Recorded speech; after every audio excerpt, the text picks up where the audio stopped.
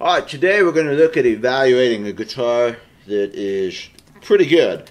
So I have a couple of videos on evaluating a 70s D-41 or HD-28 and things like that. Those guitars had a lot of problems with them. And this is a guitar that really doesn't have very many problems at all. In fact, you could probably play this just like it is right now. I already did on the videos. It is the D-18 1939 Authentic Aged. And I already played it in a comparison video just like this. But my job is not to play the guitar for my fun and enjoyment. My job is to take a look at it and see if there's anything that needs to be done to it. So the first thing I notice, it's brand new. It is stock. Nothing else has been done to it. And the first thing I notice is the action is just a little high for me. It could be a little more comfortable. So I'm going to measure it. I'm going to get some feeler gauges out here. And this is 103.103 thousandths of an inch. And fits under the low E here. A little bit of tap. You could call that 105 if you wanted to. I would rather see it around 93, so let's just say 95. So I'd rather see it 10 thousandths of an inch lower. Be a little bit more comfortable for me. Let's see what the treble's doing. I'm going to load up 90 thousandths of an inch of feeler gauges. I'm just going to slide across right here. It's clearing, clearing, clearing, clearing. The B is about 93. And the high E is about 90. So yeah, I personally would rather see something closer to 95 and 80. So I would like to drop the whole thing 10 thousandths of an inch. Now, to do that, you would adjust the saddle normally. The saddle on this guitar is original, and it looks really nice. In other words, the height is nice. I'm going to find out for sure. Here's a pair of calipers. Slap it on there right next to the low E string. And I've got 135 thousandths of an inch, which to me is just perfect. I'm really reluctant to drop that saddle because I have to drop at 20 thousandths of an inch, you understand? If I want to drop 10 here, it takes twice that much over here, and I have to drop at 20, and I'm going to end up with 115, which is okay. You know,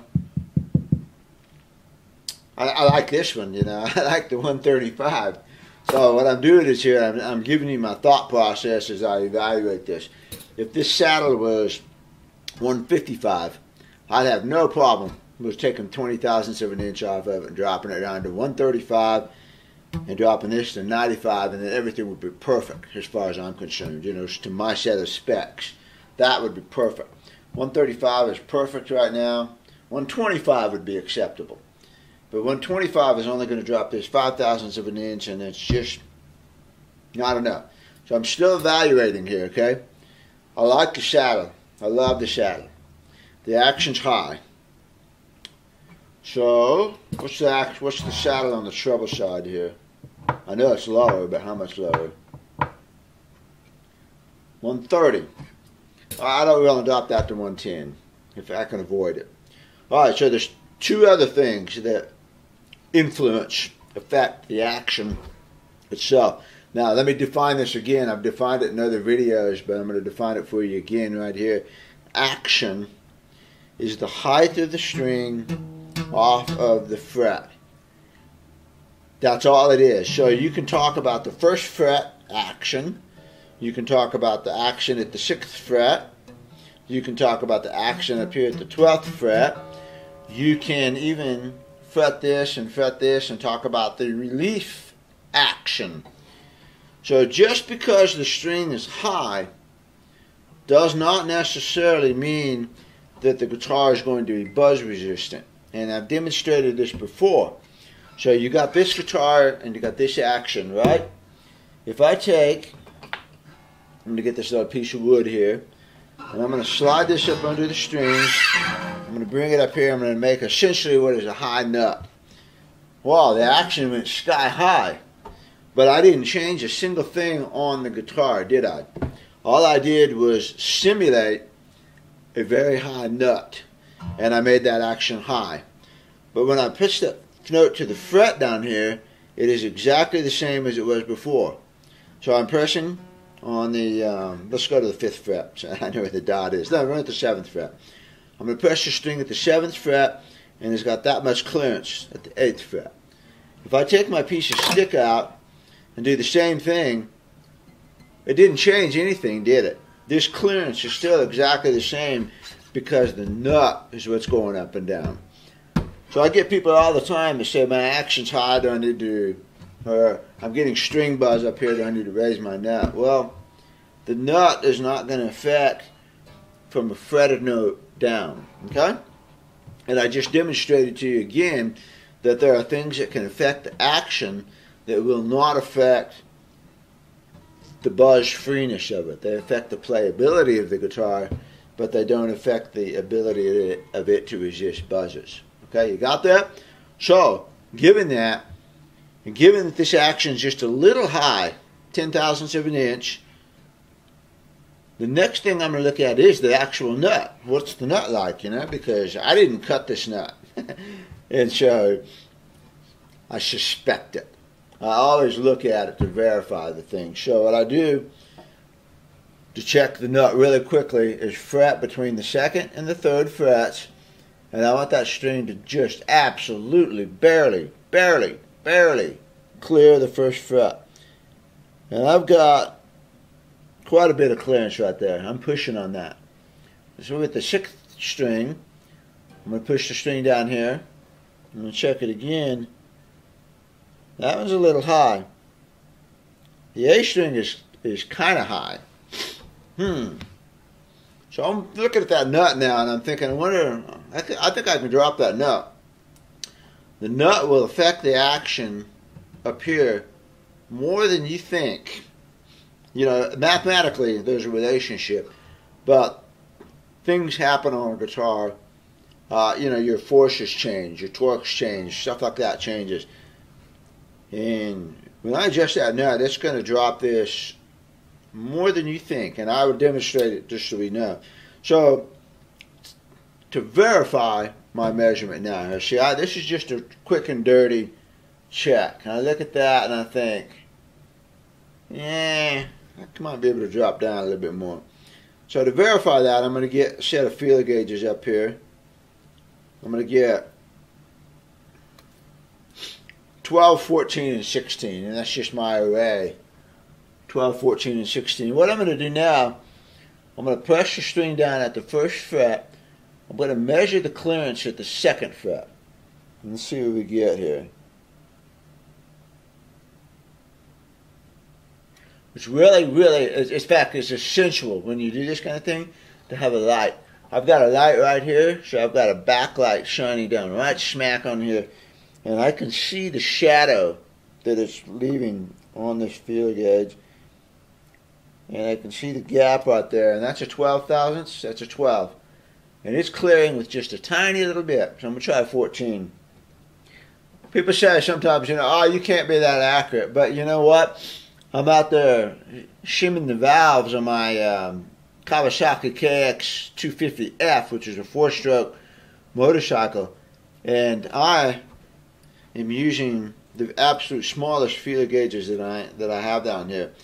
The exhaust has to be between 6 and 8 thousandths of an inch. It has to be between 6 and 8. If it does not, you're going to blow your bike up. This set of feeler gauges doesn't even have a 7 thousandths. It's got a 6 to 8. So I have another set of feeler gauges down at the barn that's more accurate, more detailed, and it's got a 7. The 6 clears and the 7 does not. And I mean, it's night and day. 6 clears, 7 does not. 1 thousandth of an inch. So, if you can measure the greasy valves on a motorcycle, and you better be able to, I guarantee you can measure a nice friendly guitar. So the 12 cleared. I'm going to come in with the 14 and see what I get. I can clear it. You can also reach up here like this. This is tricky. You put your feeler gauge down here. You make sure it's parallel to the string and tap on it. I get absolutely the very slightest tap. So I'm going to go with this gap being 14 thousandths of an inch. So when I fret the first fret and I get 14 thousandths of an inch here, then when I back up here and put my finger on the nut, then the clearance here at the first fret should be 16 thousandths of an inch. This is 14, so this should be 16, 2 thousandths of an inch larger. And I'm going to call it 18 just to give it some room for the nut to wear and things to change. So given that I want to see about 18 thousandths of an inch right there, what do we have? Here's an 18 and here's a 20. Let's just try the 20 first. 20 clears with about 2 thousandths of an inch extra. So the 18, this is the one I really want, got a lot of clearance. So I can lower the nut. When I do, the action is going to change more than you might think it would change. Here's your 22. Let's see what we got.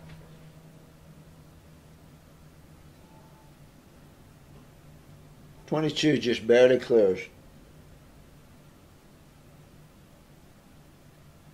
Yeah, 22 thousandths of an inch. So I can drop this 4 thousandths of an inch. As long as I have a set of feeler gauges in my hand here, I'm going to take a look at the other strings real quick. So I'm going to load up an 18, a 16, and a 14. And I'm going to come across these just to see what they are. And I know that they're not going to be higher than 18. You see what I'm saying? I know the low E is going to be the highest one, and I know I want it to be 18. So the others are better be lower than 18. They should be between 16 and 14, you know. I usually want to see the 18 on the A, 16, 16, 14, and 14, something like that. Let's just see what we get here. So here's an 18. And I got lots of clearance here. Over on the D string, the 18 is clearing. Over on the G string, the 18 is clearing. And the B string, the 18 is really clearing. And on the high, the 18 is clearing. So I'm positive now that I can lower that nut. I verified it by using the 2nd fret to the 3rd fret, and then I double checked it using a set of feeler gauges. So just to see what it should be, I'm going to load up a 16 and a 14 here. I'm going to hold the G string down on the 1st fret, and I'm going to measure the 2nd fret clearance. I'm going to start with the 16.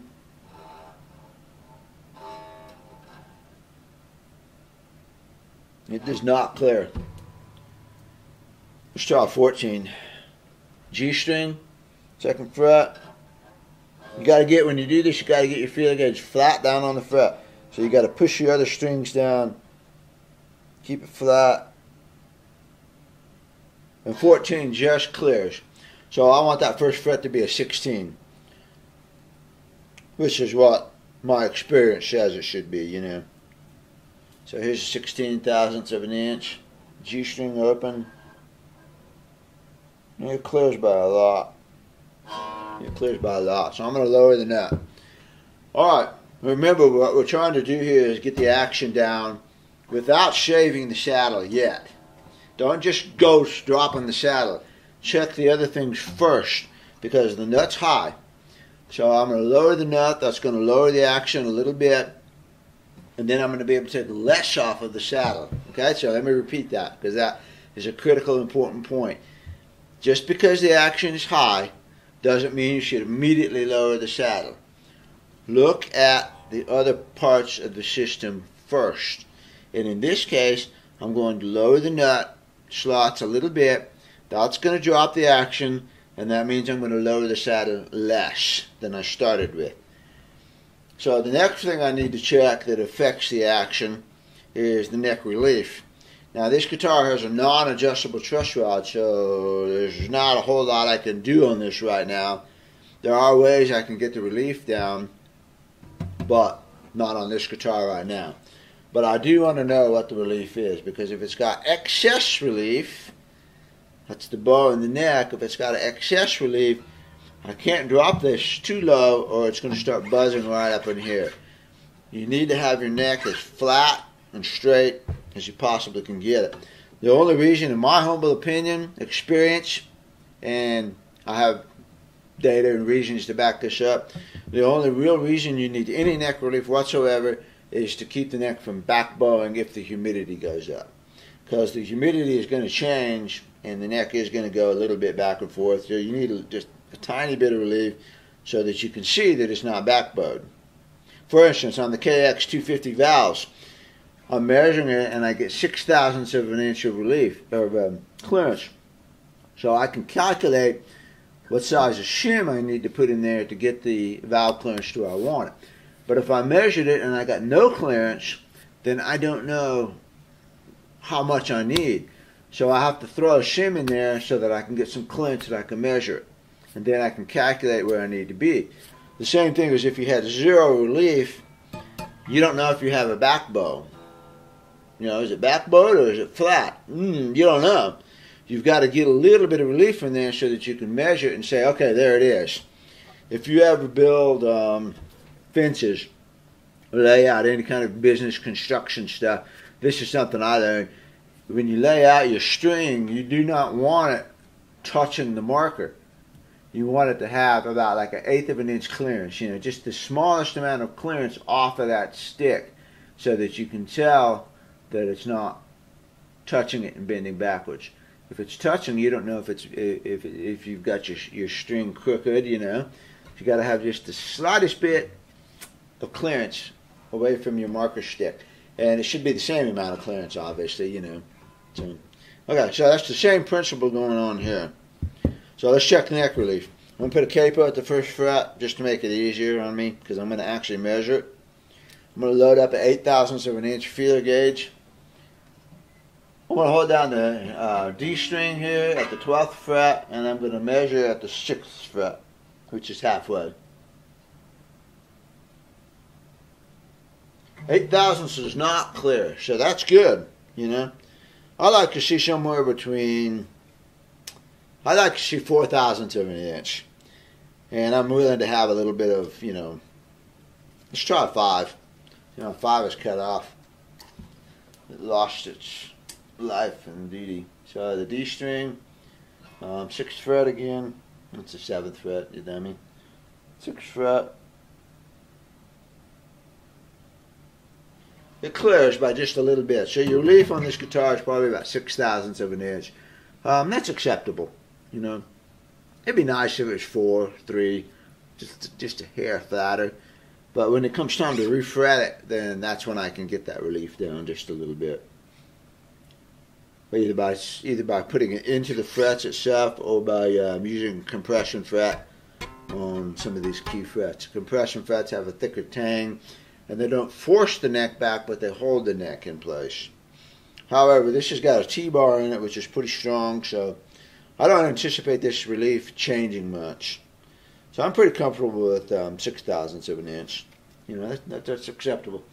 In any case, I'm not going to gain any action adjustment from the relief. I am going to gain a little bit here at the nut. So let's go ahead and adjust the nut. And I will probably just do 1 or 2 and then I'm going to cut the video and then I'll come back after I'm done. Because I've already got other videos on adjusting the nut and I want you to be able to get through this one in less than an hour. My point of all this is that I am considering just flat out resetting the neck on this guitar. And yeah, I know it's a brand new guitar and I know it's straight from the factory and all that kind of thing. But I would like for this guitar to be perfect. The factory has got a set of standards. And as long as the guitar is between here and here, they're happy. Their standards are over here. My standards are back of that. And I would like for this guitar to be perfect because it is a really nice guitar. And it kind of irritates me, irks me, grates on me that it's not as perfect as it could be. So, you know, that's what I'm toying around with here in my head. I'm toying around with the idea of actually resetting the neck to drop the action to match that stock shadow, which is perfect. But I don't think we're going to have to. I think I'm going to lower this and it's going to drop the action a surprising amount. So, alright, I'm going to start here. And remember, I wanted to see 0.14 of an inch on the high E. I want to shoot 14, 16, 18, 18. Yeah, probably 14, 16, 16, 16, 18, 18. And I'll be checking it with the gap method too. But I like to measure the open string because it's a bigger gap. It's easier for me to do. So I'm going to rip the string out of here, set it over in the B string slot. Pick up a 13 file, and I'm going to file this just a tiny bit.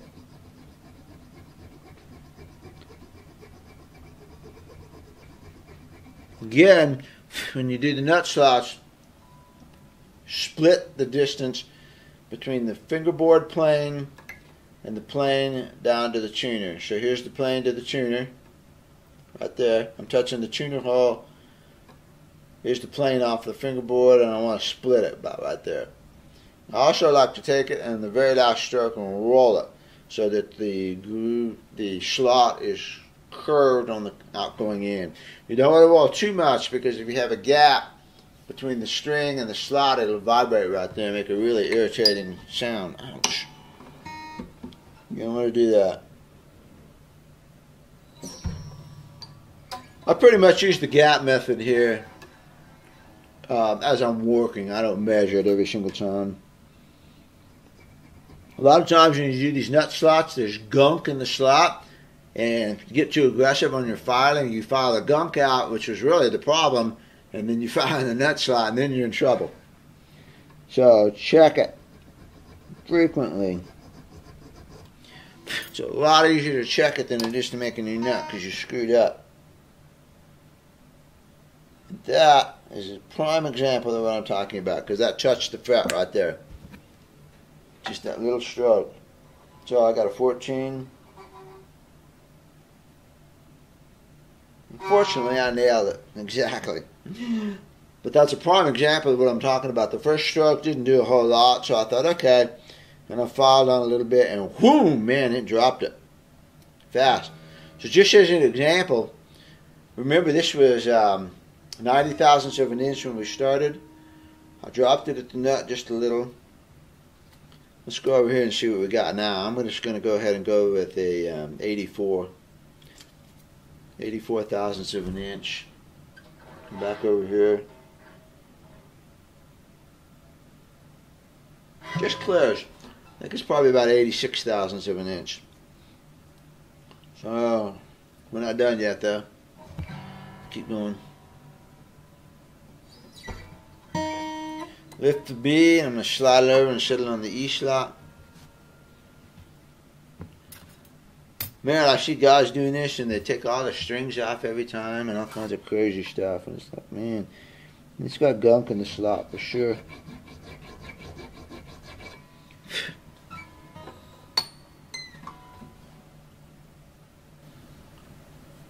The A is coming down just a little bit more. I've got the E right at 18, which is where I want it. And the A is just a hair higher, so that's going to feel just a little funny if I don't get it right. That's my 46. Get this A exactly right.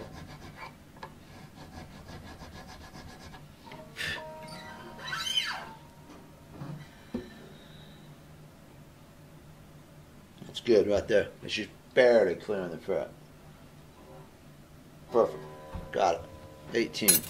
Okay, now let's see what happened to action. I started at 105 down to 90. I dropped the nut slots. Let's see what we got here. I start with the same 105 again, 103. And it bumps into it. Bump. So we lowered it. How much? Let's try 98. Now if it's 98, then I'm comfortable with lowering the saddle. Because it'll take 98, 93, 5 thousandths of an inch. I'll have to lower the saddle 10 thousandths of an inch. That'd be very acceptable to me.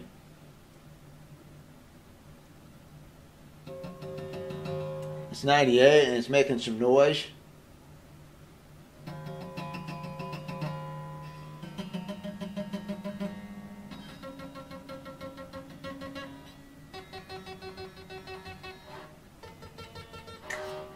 They're all pretty much 98, except for the high E. And I can see the saddle curving like that, so.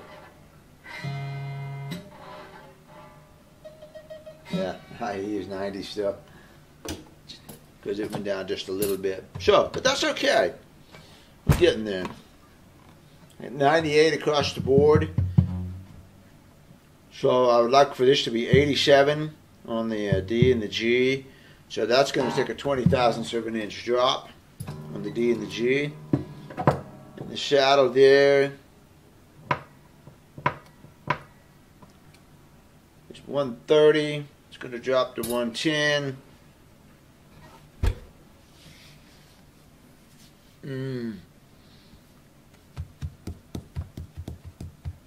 I'm still thinking about resetting the neck. It's not that bad. Okay, here's the deal. Even though I told you it's a 2-to-1 ratio, so 10,000ths of an inch here is 20,000ths of an inch here. In reality, it doesn't work out to be exactly a 2-to-1 ratio. First of all, due to the mathematics of the thing, it's really more like about a 1.8 relationship. And then, secondly, by the time you lower the saddle, there's a little less stress on the top, a little less stress and torque on the neck, and that has an effect. So it really ends up being about like 175 in practical purposes.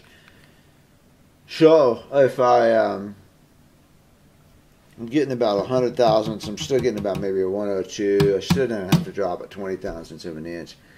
But take 20,000ths and multiply it by 0.75, and you're really looking at maybe 15,000ths of an inch. And that's 135.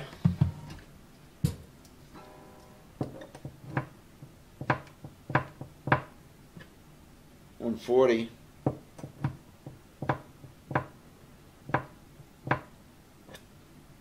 $145. So I get there, you got to come back and remeasure a couple times. I'm getting 140, 145. If I dropped it 15,000ths of an inch, that'd be 130. That's very acceptable. I don't think I'm going to reset the neck. No. I'm going to go ahead and take the saddle down and get the action right. I made it play a whole lot better already by lowering the nut. You'd be amazed how much difference the nut makes up to the 5th fret as far as you're playing. I mean, it changes a couple thousandths of an inch up here, so you can imagine what it's doing up into here. It's going to make it play pretty good, and it's not bad right now. So I feel pretty comfortable with taking the saddle down. Yeah. So, here we go. The other thing I'm going to do to this guitar while we're evaluating it is fix the bridge pins. These are ebony bridge pins, which are okay, but they don't fit. See how they're sticking up above the collars? I hate that. The collars are there to keep the pin from getting pushed into the bridge. So if you're sitting up above the collar, you're just using a wedge right now. Plus these are ebony bridge pins, which are okay, but both the owner and I would really rather see antique acoustics bridge pins in here. They're much more like what the original pre-war pins would be. I have had original pre-war pins in my hand, and the antique acoustics are very, very close. When you drop them and listen to them, they make the same sort of sound. Ebony goes thump. So I like ebony on really bright guitars when I'm trying to tone down the treble. But on this guitar, we want it to be as authentic as possible. And I'm going to put antique acoustic bridge pins in here. And I'm going to seat them. I'm going to make sure the slotting is good. And when I slot that bridge, I'm going to be able to give it a little bit more string angle. So the saddle height is going to be good when I get done.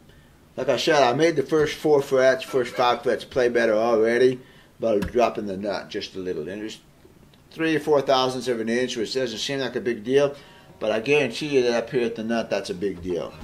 So, that's what I'm going to do. I'm going to take the strings off. I'm going to measure the saddle. I'm going to determine how much I need to take it down, and then I'm going to take it down. And I will show you how to do all this. Again, I'm probably going to trim the video a little bit make it easier, but we'll go through the process. So, all right, we're back. on this D-18V. I've taken the strings off of it and checked for the pins. And here's the thing. Those other pins, the ebony ones, are sitting high. These are the antique acoustics, and pop, they just dropped right in perfectly. So, you know, when you get pins, you got to check. Not all pins are consistent, and these look like they've been sanded down or something to fit. But they're oversized pins, I guess. Anyway, the AAs dropped right in. I didn't have to ream. I didn't have to do anything. So, got my sheet. And you've seen this before, but I'm going to show it to you again just in case this is the first video you've watched. And basically what I do is I record the action that I want, and then I record the action that I have. And so this was, I wanted a 96, I had a 103, and I had, I forgot, no, we had 90 over in there, and then I had 98 going all the way across. It's on the video. I could rerun the video back and see, but I think that's about right. Of course, I'm going to have to check it anyways. So I had a 103 and then 98 all the way across, basically. So I'm going to subtract here. I'm going to mark down the amount of change. And the difference between 96 and 103 is 7, so we're going to have to drop it by 15. Because really, I'd like to have it a little bit below 96. But I just, you know, you can be accurate with your numbers, but the reality is something a little bit different. So you just take a shot at it, get it pretty close, and then measure the actions. Sometimes it takes me 2 times to get, you know, exactly where I want it, but that's fine, you know. I'm not in any hurry. So 98 minus 93, you've got a 5 difference there. That's going to be a 10,000th of an inch drop. That's nice. Yeah, that's correct. 90 to 98, that's 16, so that's going to be a 15-inch drop. 15 thousandths. 98 minus 87, that's going to take a 20. 98 and 84, that's going to take more. I don't trust that measurement on that 98. I'm going to call that 96. I'm going to drop that one 22. And then the other one's 20. 80 to 90 is a 20 thousandths of an inch drop. So I'm looking at a 15, a 10, 15, 20, 20, 20 drop across the saddle. Now, this saddle is glued in. I'm not going to pull it out. I'm going to work on it right here on the guitar. So the first thing I'm going to do, because it's, you know, I don't want to, you need to protect the instrument. So let me get these covers out. I use these for heating bridges and things like that, but they're good covers. They fit over the bridge like that. Bam. Now I protected the top, so when I drop my calipers, hopefully I don't dent anything. Come back here, and you need to measure consistently. When I had the strings on, I was measuring from the front of the saddle over here as close as I could get. But now that I'm actually right on the string, and now the strings are out of the way, I'm going to put this right where the slot is. I'm going to drop it down. And 130, yikes. 135. You got to try to get your caliper straight up and down. 135, 137. I'm going to go with 135. So by the time I drop 15, I'm going to look for 120. And that's not bad. You know, I'm happy with 120 thousandths. 120 thousandths. I'm happy with 120. And over here on the A, 130. 130, that's good. I'm going to drop that 15. That's going to be 115. That's still okay. You know, anything down to 110 is alright. 130. Yeah, good solid 130. I'm going to drop that one 15. That's going to be 115. So I'm guessing, looking at that 120, 115, 115.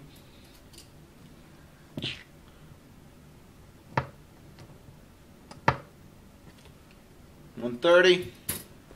God, I wish I could keep that 130. That's going to be 110. You know, that's pushing it for me, but It's still alright because it's going to have a pretty good break angle.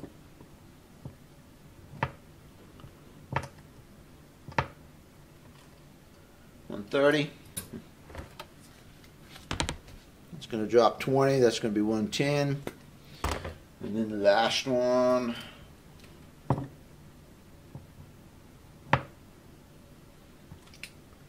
$125. $125 again. That's going to drop 20 thousandths of an inch, and that's going to be 125 minus 20. 125 minus 20. God, 105. Yeah, that's just a little bit low on the E, but it's not bad still. We'll make it work. Again, I might stop just a little short of that and remeasure. Because like I said, I'm using a 2-to-1 ratio right now. It's really about like 175. So I'm not going to go any lower than that. Okay? Now what I do is get my file, which I forgot. I'll show you what else you can use. In fact, I'll just use this. This is a utility razor blade. And instead of filing, what I'm going to do is I'm going to scrape. So I'm looking for 15, 10, 15, 20, 20, 20. So I'm just going to hold this razor blade straight across here. And I'm just going to scrape it. This is a fossil walrus or fossil ivory saddle, I'm pretty sure. It scrapes beautifully. You hold your fingers on the sides like this and balance it. Keeps you from wobbling back and forth and scraping the bridge up or something stupid like that. Always, if you're not comfortable with your tools, find a tool you're comfortable with. You've got to be comfortable with the tool. So, if you're not comfortable holding the razor blade straight, don't use it. Use something else, okay? I like to scrape both ways, too. I also like to hold it at a little bit of an angle as I'm going across. So I don't hold it straight across, I hold it at an angle and go across. It pushes all the shavings to one side, and if I hit a string groove or something, it'll slide over the string groove. So like I ride on a ranch, on a dirt bike and everything, I ride, and if there's a road, a rut, don't go straight across.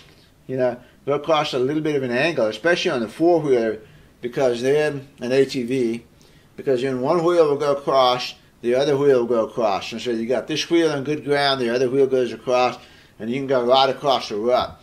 If you go across the rut straight across, your wheels drop in and you bounce. So it's the same principle here. Okay? I am heavily influenced by dirt bikes in my guitar work. So I'm going to hold this at an angle, not perpendicular to the saddle. Go across at an angle.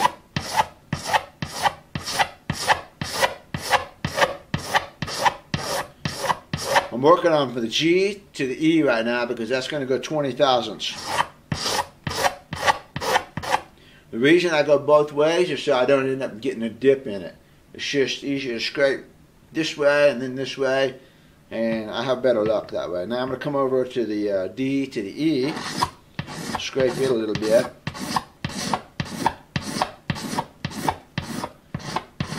And it'll leave chatter marks, but that's okay. Check it.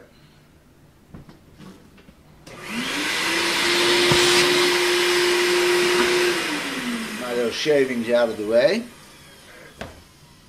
I'm looking for 120, 115, 115.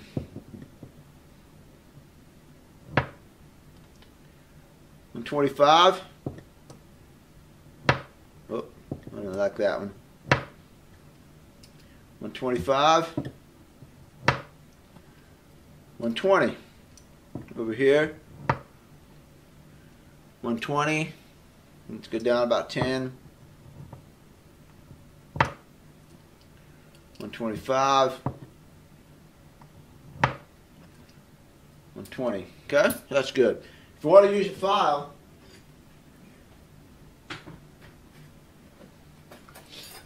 this is one of my fret files, and this is the larger triangular one that I really don't use for a whole lot. I like the smaller triangle.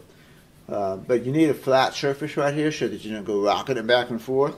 And you can use this too. So you hold your finger down here like this as a guide. Hold your other finger over here to keep from digging down in it. And just go straight across. Like that. You can do it two-handed too. If you But when you do that, the guitar likes to slide. So that's another thing about using the razor is you got it. The guitar doesn't slide around as much, and it's hard to get. It's hard to get my finger down there right now. So I'm going to go back to the razor. Straight, much faster.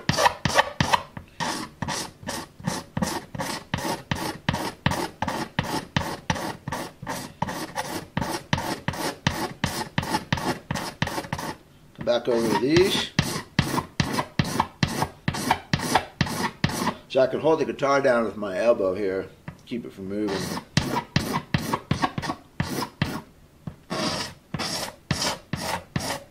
Let's see what we got.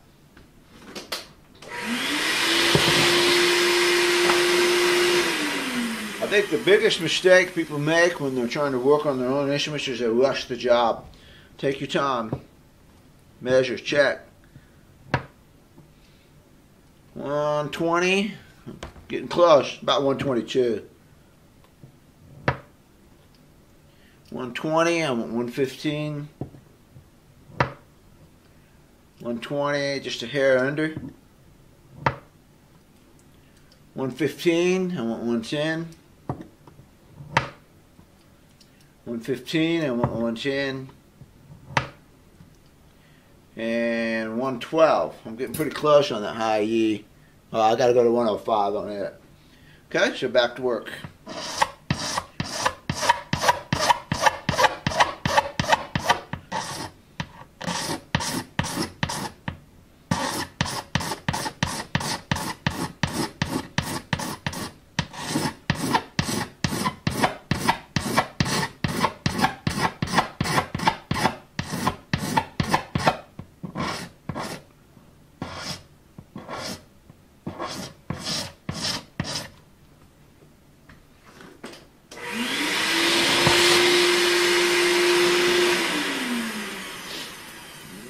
$120, $115, $115. $120. Actually, about $119. That's close. $116. That's close enough. $116. Really consistent. If you look using the scraper, I've gotten very consistent results. There's no dips, anything going on there. Well, I'm going to leave it just a little high because, I'm going to polish it. That sort of thing. I'm going to lose a thousandth of an inch there. Not to mention the 175 business. 112, that's pretty good. 111. And 108. I'm going to go just a hair more on that high E. One more swipe.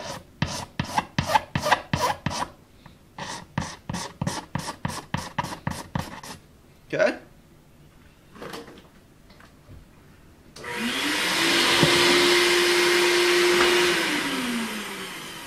Check it.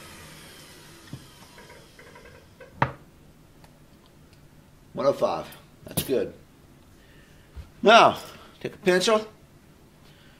And the top of the saddle is now nice and flat. So I'm taking my pencil, I'm going to scribe pencil marks on here.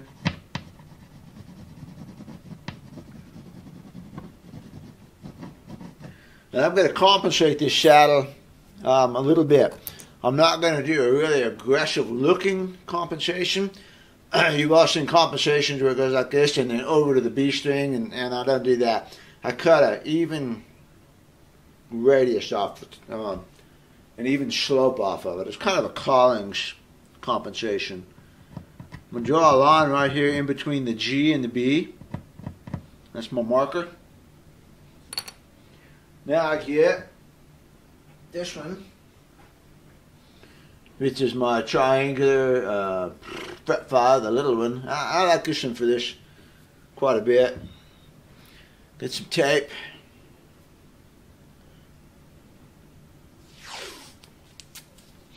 And then mask off the bridge, front and back, so I don't scratch it, hopefully. Just run that tape up in there, glue, stick it down to the edges of the bridge, and I got something, I protected it, okay? You can do that before, too, if you're worried about scrape. Well, you won't get a good measurement when you measure down and have the measure of the tape. Now, the beak string needs to go as far back as it'll go. The little E goes in the middle. The low E goes as far back as it want to go. You don't want to go too much to the back. You don't want to have an edge like this on the back where it's going to break and chip. You need to have a little bit where the string's going to come across. And like I said, I'm going to do kind of a stealth compensation on this. It's not going to be super obvious. I'm going to blend everything in, and it's not going to be that serpentine thing. It's going to be pretty stealthy. So I get my file, and I come in here. First thing I do is get the forward edge, just a little, and then, here's my mark right there. I put my finger on that mark so it acts like a stop. Now I work that the B back.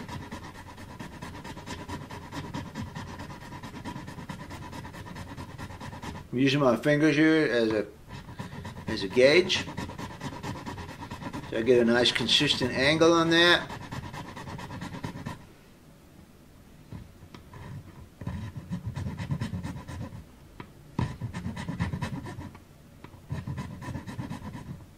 Come right to my mark.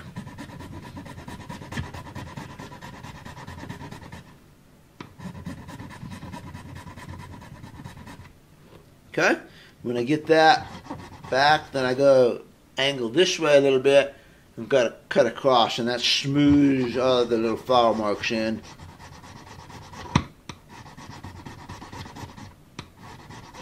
Okay? The B's back a little. The E's on the forward edge almost. Do the same thing on the low E. And I need to know where the low E is, just to be sure. Make sure I pick it up. Let me get my tape back up just a second. Right there. There's my low E. Right on the scotch. And that low E and the A back a little. The A should be about in the middle. The low E is back.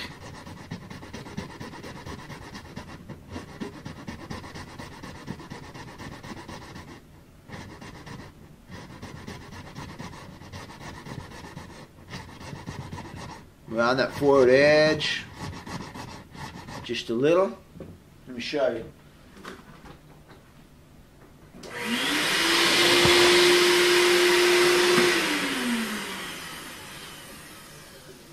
Okay, this is what it looks like.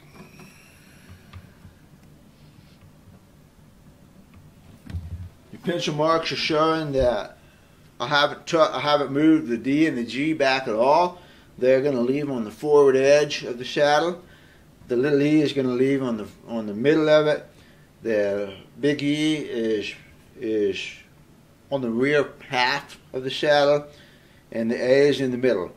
And you know, there's only so much compensation you can do on a 3/32 inch saddle, but you might as well get a little bit. You know, it'll play better up and neck in tune. Flip the guitar over, and I'm going to do the same thing working this way. Except this time I'm going to move the G and the D all the way to the front, and then I'm going to smooth in this edge a little bit. This is trickier because the bridge is in the way, you see.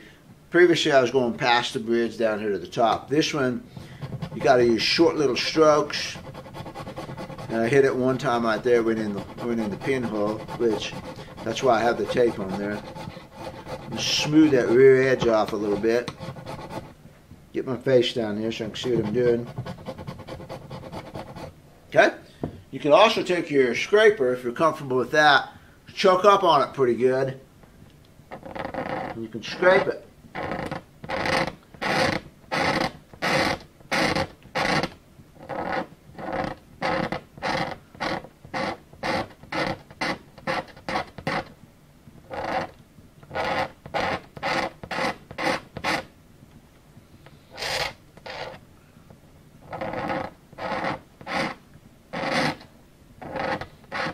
That looks good. We'll go over and do the same thing on the B to the E section, moving the E out. We'll round off that edge for the B.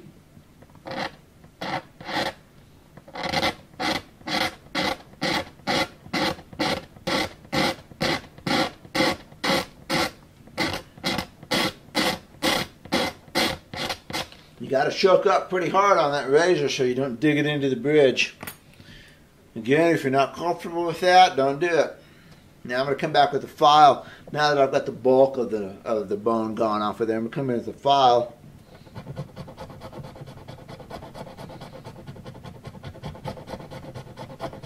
Touch it up. And then to me, this is just like crowning a fret. I'm going to take a file like this, I'm going to kind of roll it over the edge to make a smooth edge. Okay, let me show you what that looks like.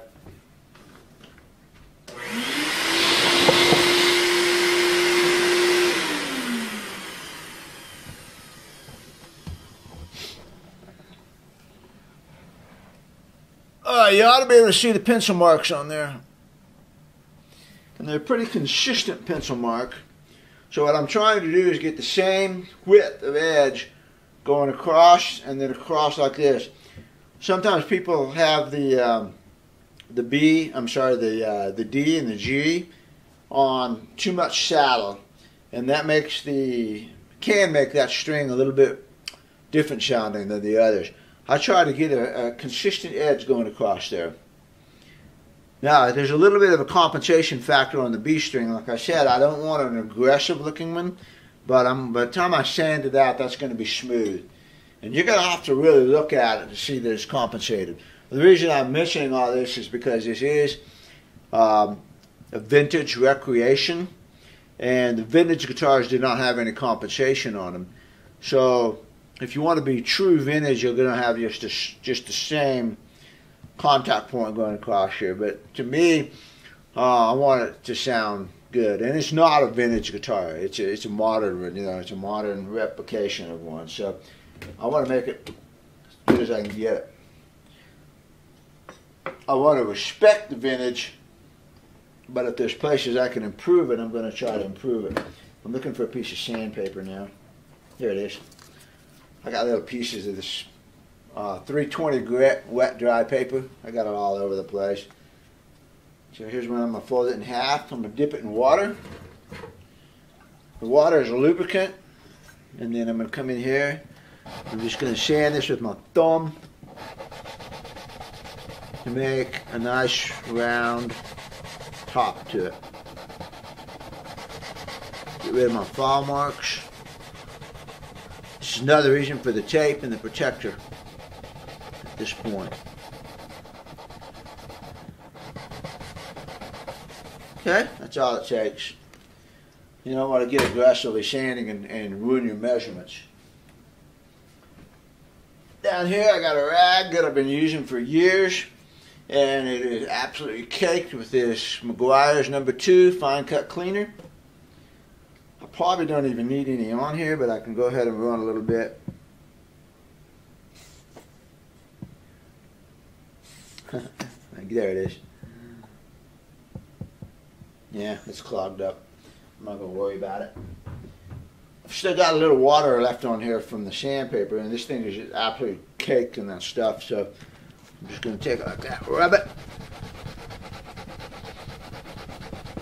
Now, the bad thing, of course, I got rid of the patina that this had on it, but it's still on the sides, so we're good. It'll patina up after you wear it, after you play it and sweat on it a little bit.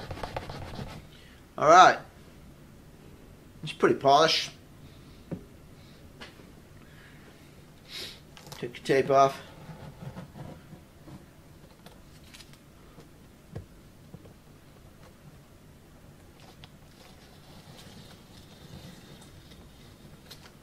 Don't want to rip up my aluminum foil there.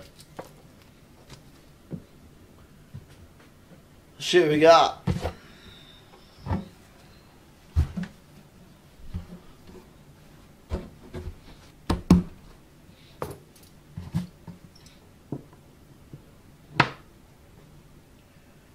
.118, I'm shooting for 120, that's good. Remember I told you it could be a little less and I'd be happy.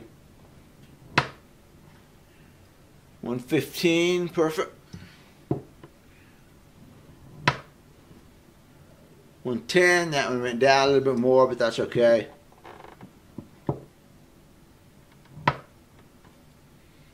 112, and I wanted 110, that's still pretty good. 110, that one's perfect. And 105, perfect. Let me check that D again. 115, yeah, I like that. See, check your measurements again. Oh, I'm happy with that. 2,007 inch off here is going to be 1,007 inch here, and that is completely insignificant. String it up and see what I got. A lot of people use capos and stuff up here to hold the strings. I don't like that because the capo is just always in the way. I just coil the strings up in pairs, put them up on the headstock. I always do the E's last so that they come off first.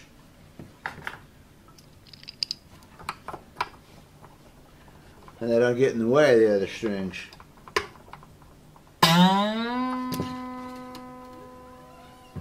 Yeah, those AAs fit in there nice. Okay, here's something I noticed putting this string in. You look at the bend in the string, and there's a step in here where the winding is doubled, and he's got a string where that winding is on the bottom. What that's going to do is it's going to lift the string off of the bridge right there, and that can cause a buzz.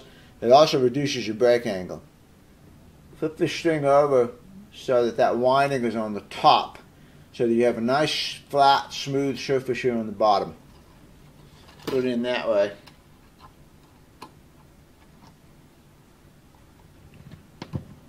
It'll increase the break angle just a tiny bit, and it makes that string go right across the bridge without having to step on it.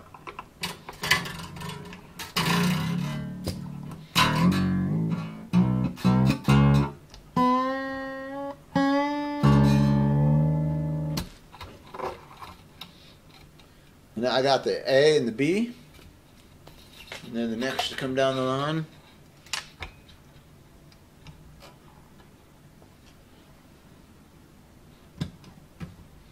I'm really picky about the wraps up at the headstock. I do not like overwrapping wraps. I want them really clean. I want one wrap on top and all the rest of them on the bottom. 2 wraps on the bottom. Look at that string. That one's good. It's off to the side a little bit, but that's okay.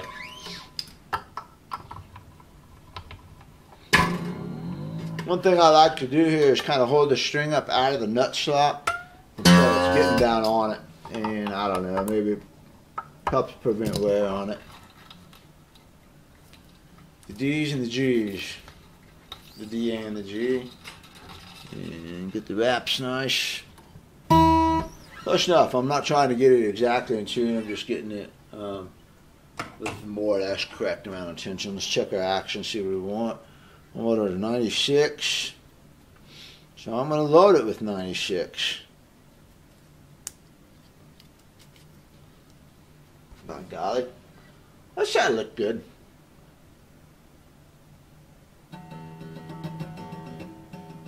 Just a hair over. That's okay. For now. I want 93 and 90. So here's 90 thousandths of feeler gauges. You notice when I put the feeler gauges on, I use my index finger and press them closed against the fret. There'll be little gaps in here if you just leave them natural. So take them like that, put them on the fret, push down with your index finger. Tiny gap between 90 and the string. So 93, that's good enough. Little gap. Tiny little gap over there, but that's okay. I'm shooting for 87. I'm going to switch over to an 84. 84 thousandths worth. Oh, I'd like to see the B on that. A little bit of gap. And less gap over there. So I know the high E is going to be pretty close to 80 then. This is 76 thousandths worth of feeler gauges. I got a little gap there, so that's probably about 78. I'm shooting for 80. That's good enough. Leave it strung up. So, you know, I'm off by 1/1000ths, 2/1000ths here or there, but I dropped it quite a bit. And I'm going to leave it alone, let it settle in. The bridge pins are great. The bridge pins are nice and level now. And you still got pretty good saddle here. You know, your measurements are just measurements. What's really important is you got enough saddle, you got good brake angles on there. Those brake angles are very good. Very good. Yeah, that's not bad, you know. I don't want to go a whole lot lower than that, but that's acceptable. Now, the next time this guitar needs a major action adjustment, probably going to reset it then, at that point. Right now we've got it good here. Your low E should be about 1/2 inch off the top, a little bit under 1/2 inch. I like to see the top of the low E like pretty much right on the 1/2 inch mark. And what I've got here is that's perfect. The top of the low E is right under the 1/2 inch mark. So that's good. That's perfectly acceptable. Perfectly acceptable. And again, that's just a measurement that means that everything is in geometry. There's nothing magical about 1/2 inch, except for the fact that if you're used to it, it provides about the right amount of room for your fingers here. You know, I curl my fingers. If it's too low, I end up doing this with my hand, and that puts tension in my hand. So I want it about right there, and that happens to, you know, that you get used to it. That happens to be right around 1/2 inch. So that's pretty good. I think I'll leave that.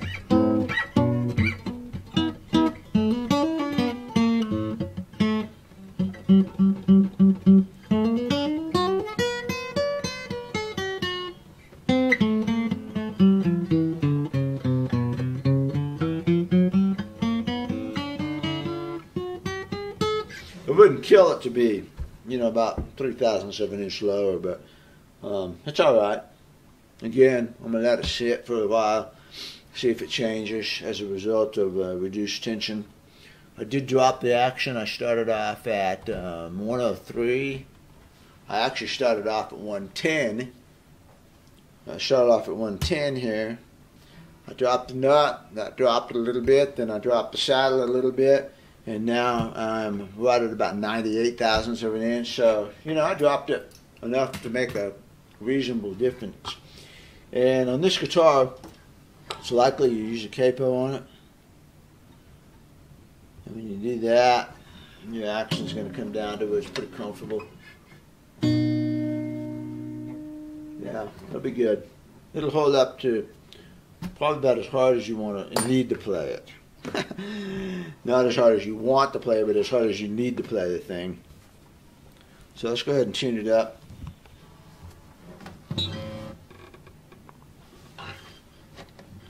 When you tune it, I like to pull the strings up. Pull them up here with my thumb. Push down right here. That pulls everything tight against the tuner and the bridge plate.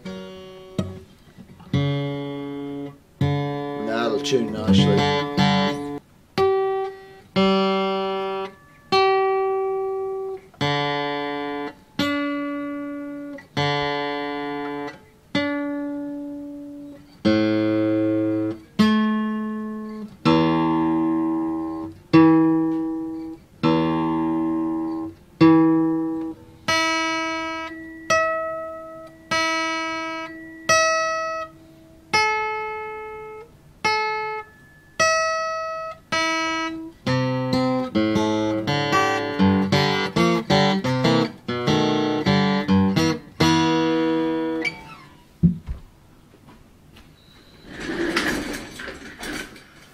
This is the best part.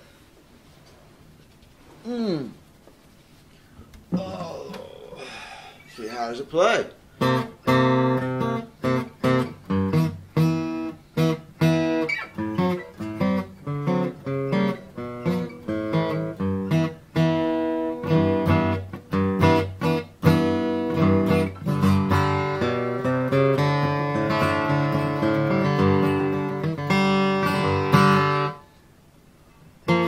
64 here in the shop. It's cold outside, man. It's winter storm here.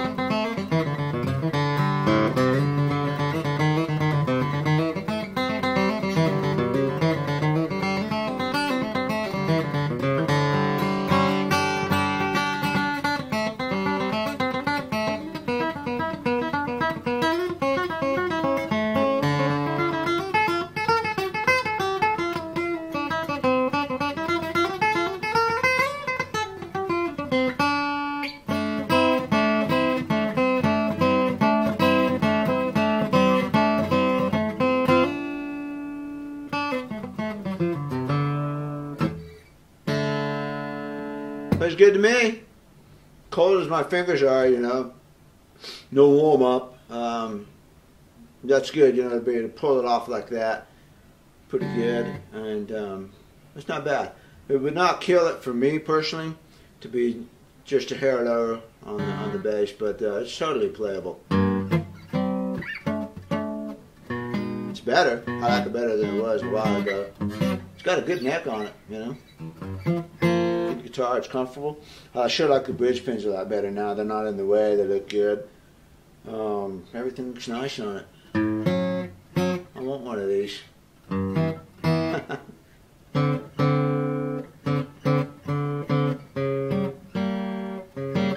Nah, my fingers are cold. What else can we do?